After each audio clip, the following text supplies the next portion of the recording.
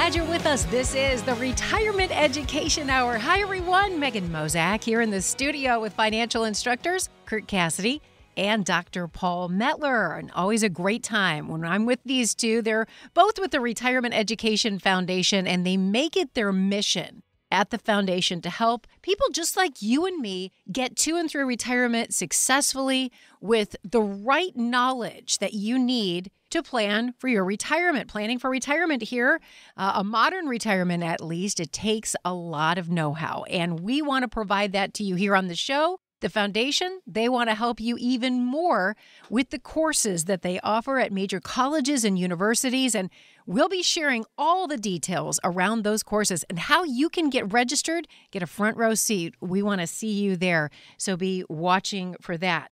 We have a great program lined up for you today. We're going to dive into risk. Are you risky? Do you take enough risk? Maybe not enough. There are different types of risk to be aware of as an investor, especially an investor in or nearing retirement. And we're going to talk to Kirk and Paul about that today. Risk, gentlemen, it's a huge topic for retirees to understand. Well, it is. I think that the industry has done a poor job, and we'll explain why they do this. It's intentional, almost creating a label that people can't define or really understand.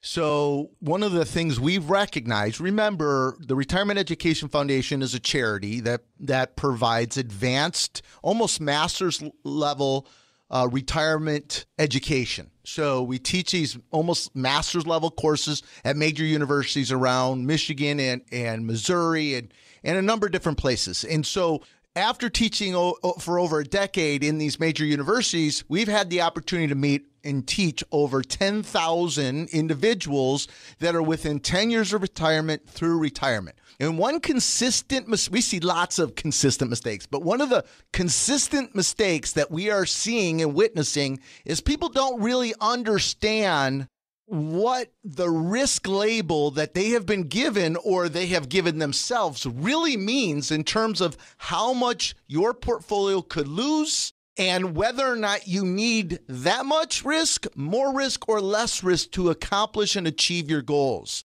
Our industry does and I want to be careful how I say this, but we believe they do it intentionally. They create a lot of cookie cutter, generalized concepts and rules for people to latch onto to make things more simple, scalable, create more fear and anxiety, particularly through retirement, so you spend less and they can make more. So we're going to define what it means to be a conservative, a moderate conservative, a moderate aggressive, and aggressive investor. We're going to tell you exactly how much your portfolio could lose if you have one of these labels. And then what we want to help you better understand is, what do I need to give me what I want in retirement? And your plan, when you're going to spend the money, need the money, how you need the money, how much money you're going to want in retirement will define how much risk you should take.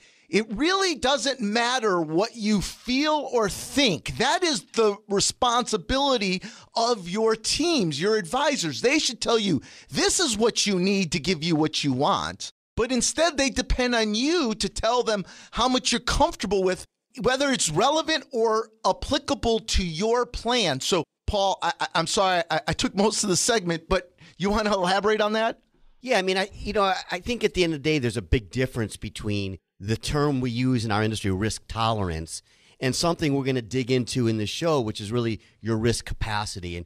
And too often, advisors are focusing on this thing called risk tolerance, which is actually meaningless and confusing, and no one really can define it well, versus risk capacity, which is actually driven by what you want, what you need, and what you can afford to take. And we'll dig into that more. First, let's talk a little bit about our class. Yeah, it's great. We host 8-hour, almost master-level courses at major universities in your area. We do a full Saturday, 8 hours, or 2 evenings, 4 hours each evening. And to attend, all you need to do is make a $29 donation to charity. If you'd like to register, go to retirementplanningedu.org. That's retirementplanningedu.org. You know, Kirk, you said something earlier that you said it quickly, and I want to just highlight it. You made this comment that these labels are meaningless, right? And, so you're a conservative investor, you're a moderate conservative investor, you're an aggressive investor. What do those things really mean? And, it just makes me think about our class. And sometimes you do this exercise in the class. And I love this exercise because I think it really highlights how meaningless these labels are. You'll ask the class, okay, so tell me, what does it mean to be a conservative investor? And people raise their hands, right? And literally 5 different people will respond with completely 5 different answers, right? It really highlights the fact that we're using these labels. We don't really understand what these labels mean. And if we don't understand what the labels mean, how do your advisors on this understand it? And then how are you really allocating appropriately? This is a big problem. Paul, that's perfect. And let's make sure in future segments today that we get back to this, because I'm going to give you guys some time to think about it. So if I said to you right now, you're a moderate investor, tell me what you're investing in and how much could you lose if we had a major drawdown, like a pseudo 2008 type of, or a 3 standard deviation for those who follow what we're saying. How much would your portfolio lose if you're a moderate investor? I want you to think about that, because we're going to define by industry standards the range of what a conservative, moderate aggressive, and an aggressive investor could lose if we had a 2008 event or a 3 standard deviation event. So that's one lesson we're hoping to give you today, is to help you better define what you are and what the industry is labeling you are. And I think you're going to see that there's a huge disconnect there. The second piece of this, and I think is most important, is what you're going to learn throughout today is that you all don't really have a plan. You don't. You think you have a retirement plan. You don't. And you need to go to our charity's website to watch a webinar, a 30-minute webinar on what a sample retirement plan looks like, so you know what it is. And if you have a plan, then the plan actually dictates how much risk you should be taking in each one of your accounts and investments, depending on when you need those dollars to spend. So if this sounds foreign to you, I encourage you to attend one of our almost master's level courses that are taught at major universities in your area. It's 8 hours. It's a 200-page textbook, and to attend, all you have to, and you can stream it live. We'll let you stream while we're at the university. And all you have to do is make a $29 donation to charity. If you'd like to register, go to retirementplanningedu.org. That's retirementplanningedu.org. Thanks for listening to the Retirement Education Hour. Be sure to follow or subscribe when listening on Spotify, Apple Podcasts, or wherever you listen to your podcasts. And now, back to the show. Today, we're talking about risk, your risk in retirement. How much risk are you taking? How much can you take, or should you take? We're really drilling into that extensively here on the program. And Kirk, you gave us all some homework. I noticed you said, hey, if we were to have a 2008-like event again here in 2024, how would our portfolio, how would our nest egg, all that we've saved for retirement be impacted? I don't really even know how to begin to figure that out, but I'm guessing many of us would have a very large impact. Well, yes, of course you would. And I'm not trying to intentionally sort of cherry pick, one of the worst times we've had in decades. That isn't the point. The point is trying to help you to better understand, what do these labels mean? What does it mean to be a conservative investor or moderate aggressive? What do these things mean? Because honestly, we would argue, and what we teach in our classes is to stop letting your advisors, your teams in our industry put these silly labels on you. They need to talk numbers with you, because talk about setting yourself up for failure in retirement, right? The goal in retirement is that no matter what short-term market event that occurs, whether it's an election you don't like, a 2008 event, which was a short-term event, by the way, from a market perspective, or a COVID event.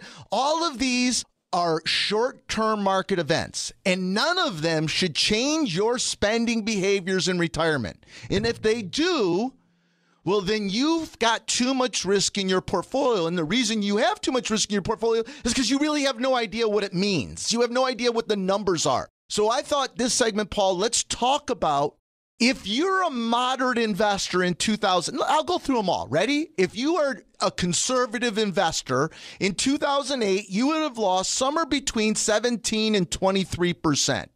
A moderate investor in 2008 lost about 37%, a 3 standard deviation event. That's what happened in 2008. A 3 standard deviation event is a moderate, a 60-40 portfolio. A moderate investor lost 37%. The average consumer thinks a moderate investor would have only lost 20 to 25%. No, it's 37%. Now, a moderate aggressive investors lost about 45 to 47%. So if you were 75 in stocks, 25 in bonds, you lost 45 to 47%. Now hear me when I'm saying this. Our intention here is not to scare you away from being aggressive. The intent is, and keep listening, we're going to keep talking about it, is the plan when I'm going to spend particular dollars in my plan, which should be mapped out before you retire. You should know what dollars are being spent where, and you should have different buckets of money for different phases of your retirement. And each of these different buckets should have different risks associated with them. Paul, I'm sorry, I get very passionate about this because I know what the industry does. They just put everyone in 60-40 and take 4% out. No planning, no risk mitigation. They don't have to do anything. It's crazy. Yeah, you know those numbers. I mean, those numbers blow me away when I hear them, right? I mean, I guarantee you, most listeners, when they thought they were conservative or they assumed they were moderate based on whatever they agreed with their advisors, they did not know those numbers. And, you know, I think I don't know if we have time to get, I think part of the disconnect, you know, as I was thinking about this topic, I decided to see what different, you know, what are the big firms, how do they define risk tolerance? I was just curious to see, okay, well, you know, we're going to talk about the way you should do it, but what are they saying? And every single one of them, no matter what the definition is, there was one word that was consistent in all of them, and the word was willing. How much risk are you willing to take? Everything was about willing, as if somehow it's about how you feel. It's about what your comfort is, right? It has nothing to do with how you feel. It's nothing to do with your comfort. It's all about the numbers. It's what your capacity is. And I think that disconnect starts with how our industry defines this thing called risk tolerance, as if it's personal, if it's about your feelings. Your feelings have nothing to do with this. Well, if they're going to depend on feelings, and that's the problem. They're banking you on reacting and using your feelings to decide these things because for sure. Because as you age, we say it all the time. Older people aren't cheap. They're scared. The reason they don't spend is because they're fearful. They're scared.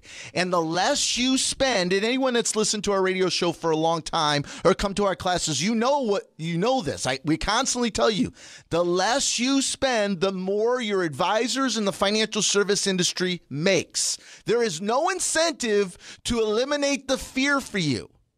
So feelings is what they want you to drive all your decisions on, and as opposed to the math. What do I need to give me what I want? And when am I spending these dollars? What is my capacity? Paul nailed it. What is my capacity for risk? What should it be based upon when I'm spending those dollars? If I'm spending these dollars in the first 5 years, your capacity is none. I don't want risk. We can't have volatility. We got to eliminate that sequence of returns risk. But if we're not spending those dollars for 10, 15, 20 years in your plan, those should be aggressive. You see, it is far more nuanced, and that's why the class is 8 hours. That's why it's like a master's level course. That's why they're taught in universities. I'm going to encourage people to come in person, but we have people all over the country that are attending virtually so they can participate. If you'd like to register, go to retirementplanningedu.org. That's retirementplanningedu.org. We just ask you to make a $29 donation to charity. We'd love to see you at the class. Listening from outside Michigan or Missouri? We stream courses live from the university so you can attend anywhere in the country. Go to retirementplanningedu.org. That's retirementplanningedu.org to sign up. And now back to the show.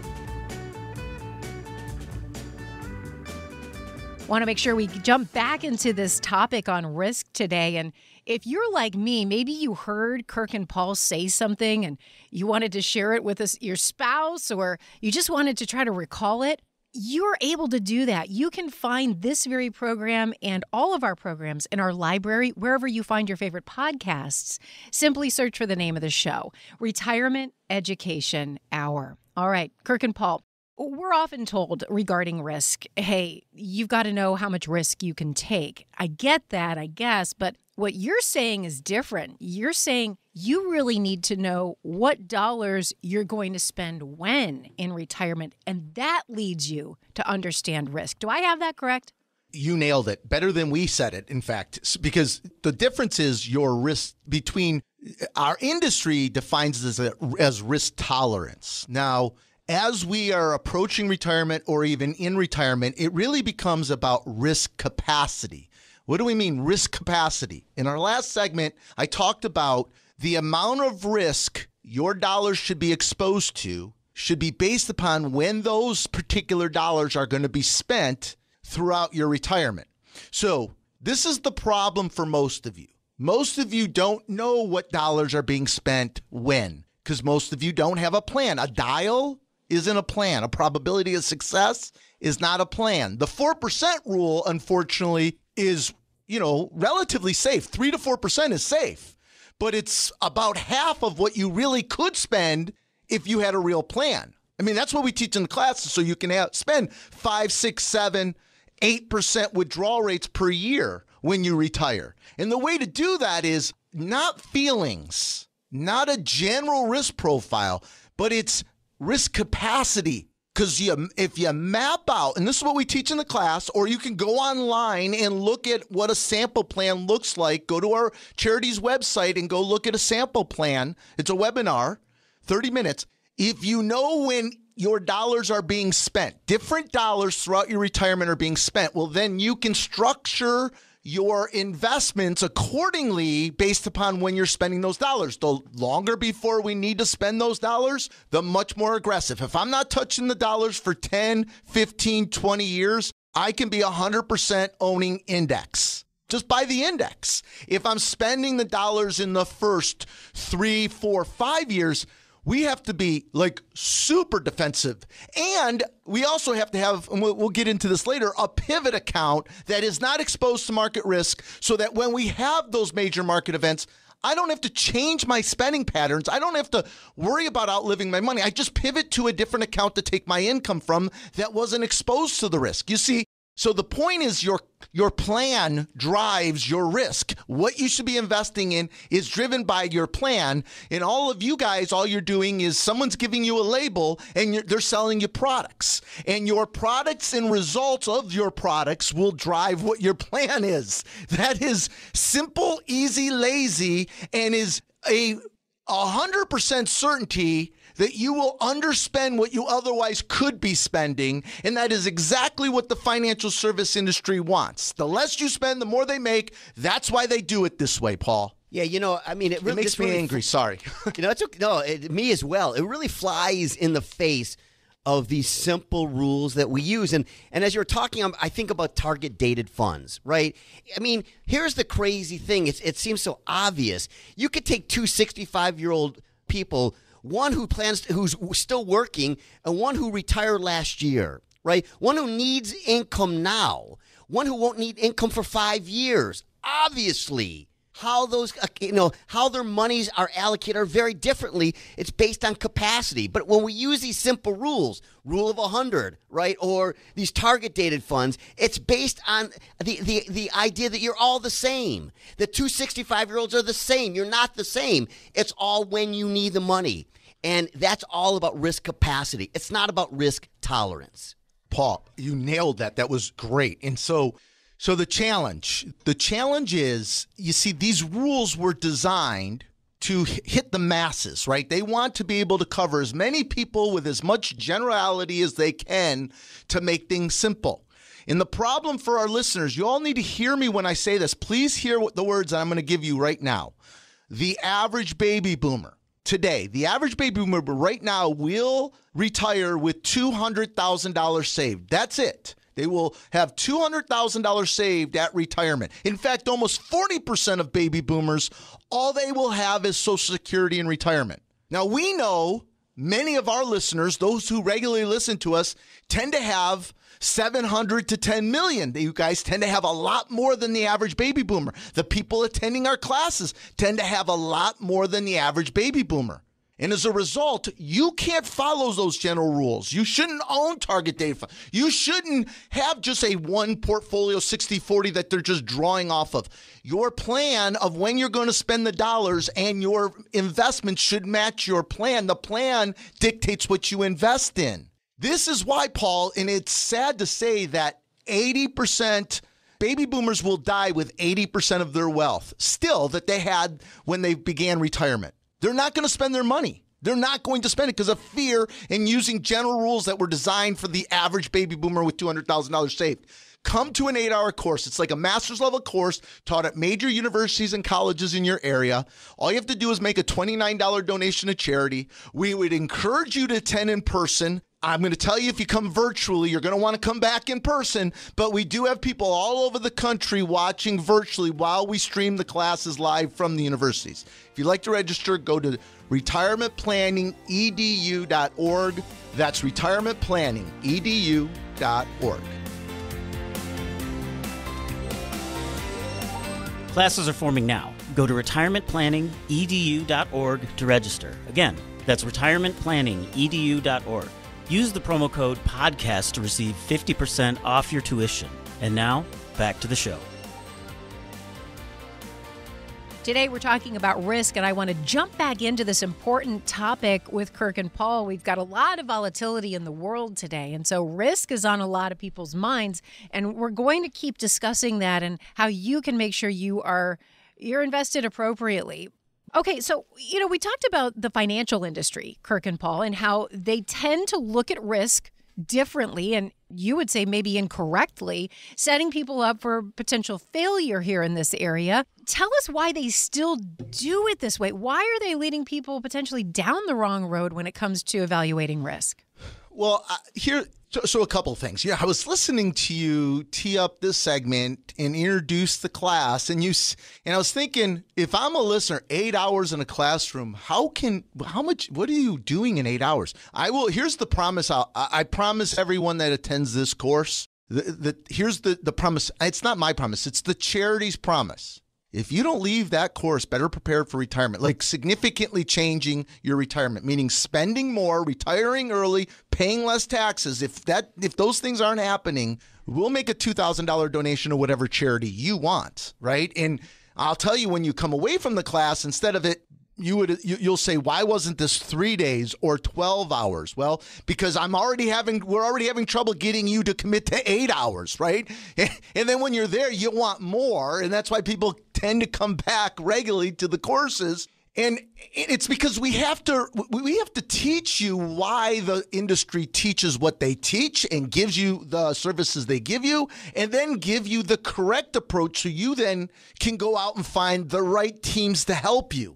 Because most of the teams aren't doing right. Most of the teams are following these general rules around everything related to retirement, especially risk profile in terms of how much risk your portfolio, because it's simple. You see, it's all about, they want to create feelings and fear as you age so that you will spend less, because the less you spend, the more they make. And to do that, they will simplify things. They're not going to give you individual plans. They're going to give you one bucket of money, 60-40. You're a moderate investor. Take out your 4%. And when things get bad, the markets get bad, or you don't like the election, maybe back down your spending, cut back a little bit. It's because it's more profitable. It's easier to scale. Think about it from a business owner perspective. If you're a business owner, you want to do things that are easy, repetitive, that you can scale, and that's going to make you the greatest amount of margin. Well, simplicity is easier than complexity. So they're going to avoid complexity. And if they're doing it right, if they're really focus instead of on risk tolerance, risk capacity, that would mean they would have to build you a plan, not use eMoney or Money Guide Pro to give you a dial of probability of success. No, literally map out all of your assets, when you're going to spend what dollars from which accounts, and then have tons of different buckets of money with different risk profiles for all of them. And every year have to adjust those buckets of money because you're getting 1 year closer to needing to spend those dollars. And if they do that effectively, that's what drives performance. That's what drives greater income. You're managing something called sequence of returns risk, but that is so hard. It's so individualized and it's so much less profitable. Paul, what did I miss? Well, no, I think you nailed it. And I would just add that, fear is a powerful emotion. And I mean, it is ingrained in us, right? Fear is very powerful. And if you can tap into that fear, you can motivate people. And I think when you look at, we don't have time again, I think when you look at how our industry defines risk tolerance and how they use it to get you to do what they want you to do, so much of it is based on eliciting fear. They know, especially as you get older, you're going to worry. So what do? They don't focus on risk capacity. They focus on risk tolerance, which is all about your comfort level, all about what you're willing to endure. And they know you're not willing to endure a lot because they know you're older and they know you're scared. And they do that purposely so that you, as Kirk, you always say you spend less. So much of this is driven on tapping into your emotion rather than looking at data and looking at capacity. And again, I think this is where the class is so powerful because the class helps people understand, put aside your emotions, put aside what your comfort level is. Let's look at what you can really afford based on your plan, based on what you want in the future, not your neighbors. And when you need those dollars, you nailed it. I mean, that's exactly right. Paul, see, the difference is when you're younger, they're doing a disservice even for younger people with this whole feelings, risk tolerance stuff. It's wrong. No, your job is in the industry. You're the doctor. You're supposed to prescribe. It's not supposed to be a collaboration. When you have the right team that's doing the right things, that's what the class does, is to help you know, do you have the right teams? Can I trust them? How do I know if I have the right teams? That's what we teach in the class, because this isn't supposed to be a collaboration. When you're young, you're supposed to be aggressive. The money you're not spending for retirement, everything in your force should be 100% in index. You shouldn't own bonds. This whole tolerance feeling is backwards. Come to an 8-hour class. It will make sense because you will understand what real planning is, and you'll learn that planning drives everything. The plan dictates everything you own and how much risk you take. If you'd like to register, go to retirementplanningedu.org. That's retirementplanningedu.org. To find our latest white papers and webinars, go to retirementplanningedu.org. That's retirementplanningedu.org. And remember to subscribe or follow wherever you listen to your podcasts. And now back to the show. We've focused on risk today here on the program. And what I've come to understand so far, Kirk and Paul, is that risk is not a feeling, right? When I think about my spouse, and I'm sure many of our listeners are like that, or like this, I'm a more conservative person when it comes to risk taking. My husband, he's much more risky than I am when it comes to our financials. But this is not about how I feel or how he feels. And I wondered if you could explain this again, your risk tolerance versus your risk capacity and how that could impact you as an investor in retirement. So, Megan, I think what may be helpful is if we could just give a couple definitions. In preparing for the show, we thought it would be interesting just to see how these large wirehouses are defining risk tolerance. And you're going to notice that I'm going to give three, and you're going to notice in all three, they're almost exactly the same. And it's all about what you just said about you and your husband, which is it's all about, what your personality is, how you feel about things, has nothing to do with capacity. So three different definitions. One's defined it as the degree of risk that an investor is willing to endure given the volatility in the value of an investment. So in that, what an investor is willing to endure, how do they feel about enduring it? The second one was risk tolerance is the amount of market volatility and loss you're willing to accept as an investor. Again, It's how much you are willing to accept, not what you can afford to accept, but what you're willing to accept. The third one was the amount of risk you're willing to take given market volatility based on, quote, your comfort level. Now, you talked about you and your husband. You naturally have different comfort levels, right, about risk and how comfortable you are with it. Maybe you're less comfortable than him. And that's what our industry uses to help people when they invest your money based on your comfort level. Kirk, how is that different than risk capacity? I'm sorry I laugh because it is, first of all, they're setting people up for failure right off the bat. People don't probably recognize this, but since 1980, on average, this is on average, we experience a drawdown, meaning the market goes down over 14% on average every single year at some point in the year. So that fact would freak out many people, particularly once you retire and someone else isn't sending you a paycheck. That will scare people. They are intentionally having you do everything based upon feelings and emotions as opposed to what do I need to give me what I want and what does my plan tell me I need to do and when. See, here's the crazy thing. This is where I think we can really get people's attention because everyone approaching retirement everything has been focused on performance and growth. And sadly, that's what they think is going to drive success in retirement. And it's not. We've talked about this forever. And as we're going through the show, I'm thinking we didn't talk about sequence of returns risk.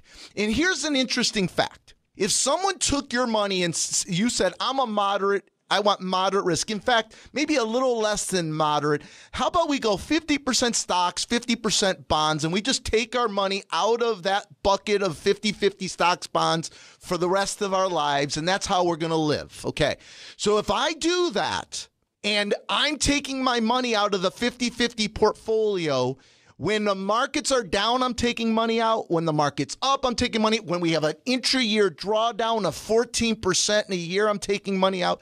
This is called sequence of returns risk. This destroys your retirement. This is why you can only take 3 to 4% out if you follow the general rules. Now, I could build you a portfolio, and I could show it. If come to a class, I'll show you because we do this, where we have a 40-60 portfolio, only 40% of the money in stocks and 60% of the money in bonds. And that portfolio will way outperform. It won't even be close. It won't even...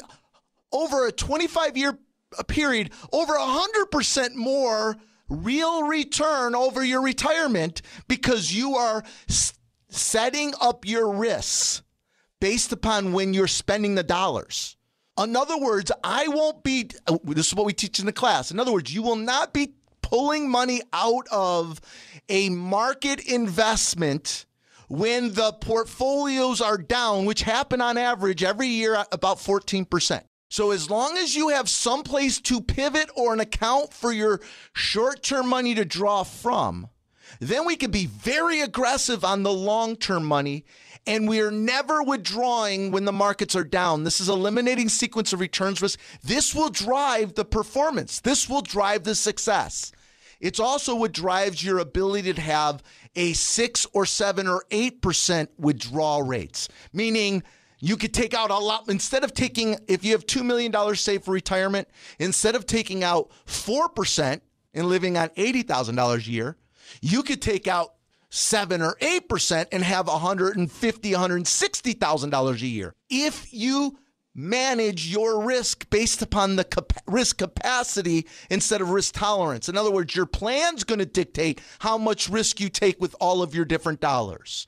So if you want, I know this is complicated. That's why it's like a master's level course. That's why it's in universities, and it's why it's 8 hours. Okay. So I'm going to encourage you, even if you're not in Michigan or in Missouri and you can't attend in person, attend virtually. All you have to do is make a $29 donation to charity. If you'd like to register, go to retirementplanningedu.org. That's retirementplanningedu.org. Thanks for listening to the Retirement Education Hour. Be sure to follow or subscribe when listening on Spotify, Apple Podcasts, or wherever you listen to your podcasts. And now back to the show. back to risk. Kirk and Paul, you've articulated how big an impact risk capacity versus risk tolerance can have on our retirement.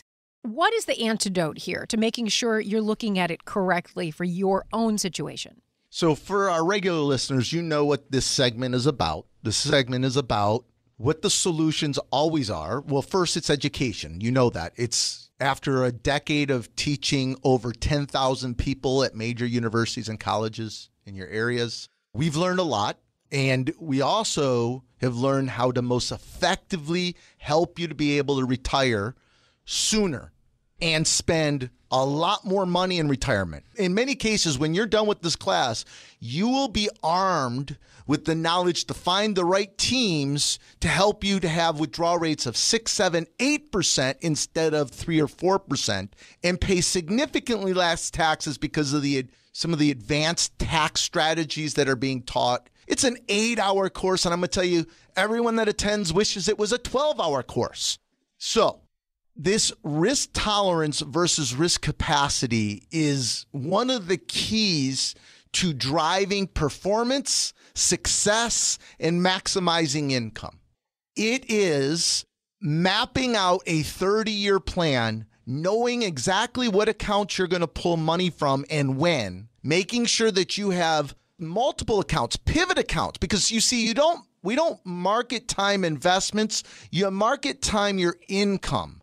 You're trying to manage and take income from accounts that don't have exposure to market risk when the market's down. And when the market's up, then we can pivot back to the accounts that have market exposure. So it's about income planning. So with income planning, then we now know what we need to give us what we want and when. And once we know what we need to give us what we want and when, we then can manage risk based upon capacity instead of your feelings and emotions. That is the core here. At the core of this. Now, the one thing I want to say before I pass it to Paul is understand the 8-hour classes. There's a lot of information. I would encourage you to go out to the Cherry's website to look at what a sample plan looks like. It's a 30-minute webinar on what we teach in the class, what a sample plan looks like.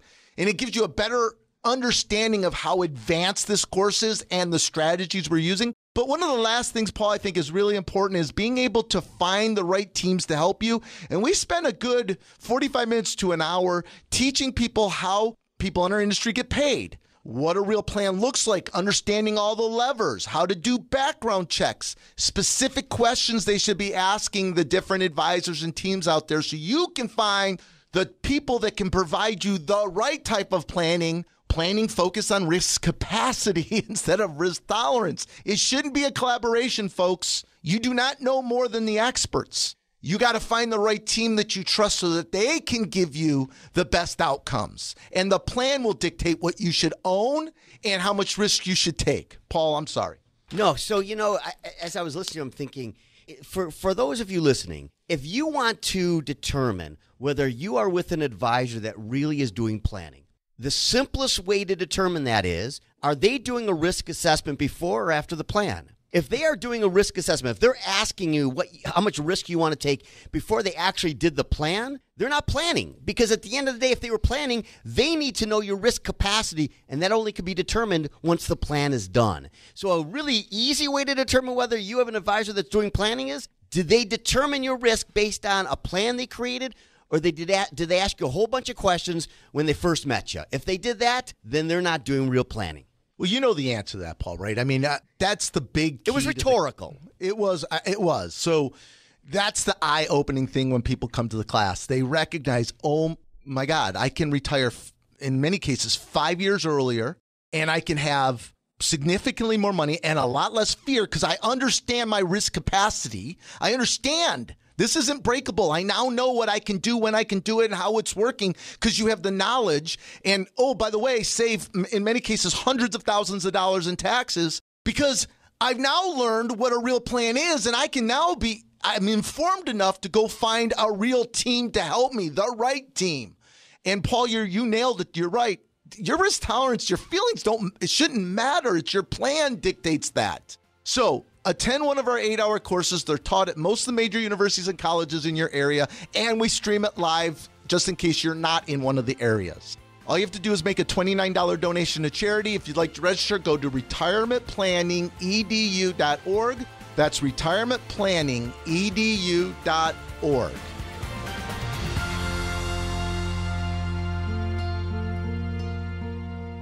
Retirement Education Foundation is a fiscally sponsored program of United Charitable, a registered 501c3 public charity. Investing involves risk, including the potential loss of principal. Any insurance discussed in this show is backed by the financial strength and claims-paying abilities of the issuing carrier. This radio show is intended for informational purposes only. It is not intended to be used as the sole basis for financial decisions, nor should it be construed as advice designed to meet the particular needs of an individual's situation. Retirement Education Foundation is not permitted to offer, and no statement made during this show shall constitute tax or legal advice. Our firm is not affiliated with or endorsed by the U.S. government or any governmental agency. The information and opinions contained herein provided by third parties have been obtained from sources believed to be reliable, but accuracy and completeness cannot be guaranteed by Retirement Education Foundation. This radio show is paid for by the Retirement Education Foundation.